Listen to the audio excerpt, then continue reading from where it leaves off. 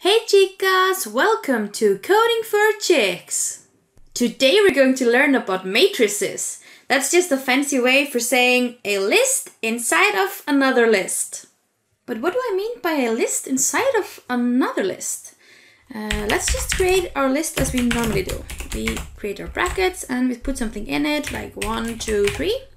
So this is a list with 3 integers. Yes, 3 integers in the list and everybody's happy. Yep. But what if I would go crazy and just add other brackets outside of the brackets I already have?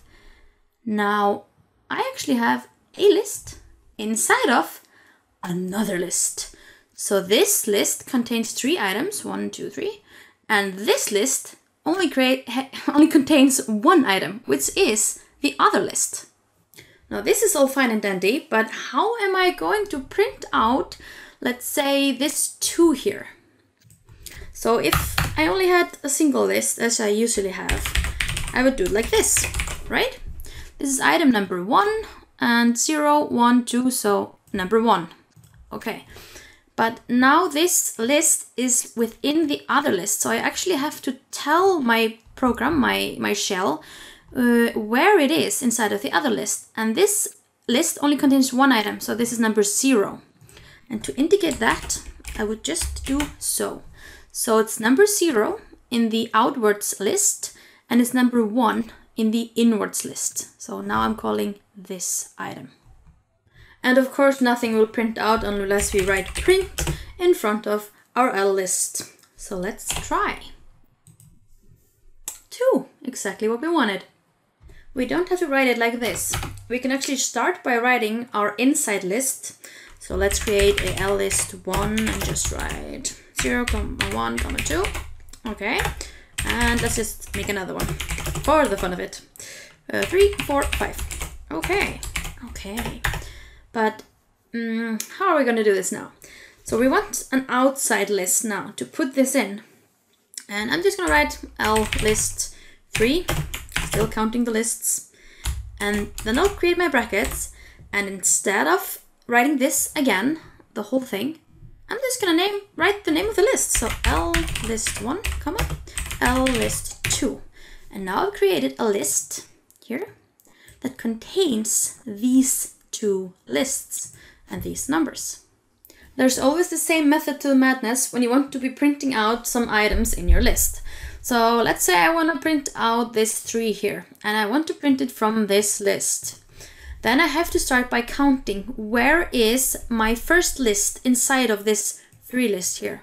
So I'm going 0, 1, okay, L list 3, and I want the second list, which is number 1, so 1. And where is this item in that list? So I need to go to this list and see it's in the first place, which is number 0, as we know. And now I have my 3, and of course I need the print. 3. There might be the occasion where you actually just want to print out the whole thing. And then you just go print L list 3. And you get the whole list. As you see, there are 2 lists here inside of the big list. Wow. For those of you who love math, just like me, a matrix isn't only an awesome movie with Keanu Reeves, it's also a mathematical thing. And it's used quite a lot, both in math and in computer science. Actually really useful. And I have the Wikipedia article here to show you, because this here part could actually be like one of our lists. If we had added the 3rd list, then it would look exactly like this. So this would be our first list, this would be the second list, and this would be our 3rd list. And we would reference each number just as we did before. But in math, we would call this a 3 by 3 matrix, because each list has the length 3, and the whole list, the big one, has the length 3 as well. So it's 3 times 3, a square matrix. We can of course create all the other ones as well. This one would be our first list we created, just with 1 item in the big list. And this would have 3 items with only 1 item in the inside list. So if you really want to exercise, try to create these. It would be kind of a fun thing to do. I'm going to create some episodes about math later, starting with statistics, and I know you're super excited, so am I. But we must get through some of the Python first. There are so many things I want to teach you, and I want to get a little bit further ahead before we start doing something else. As always, I want to encourage you to practice with the lists. And what you can do is use the nested for loops or while loops if you prefer those, and create a big list that contains small lists filled with random numbers. How about that exercise, If you like my video, please leave me a like. If you get some great ideas about what exercises one can do with the lists or the loops or whatever, please feel free to leave a comment. I'm sure the other users will love it.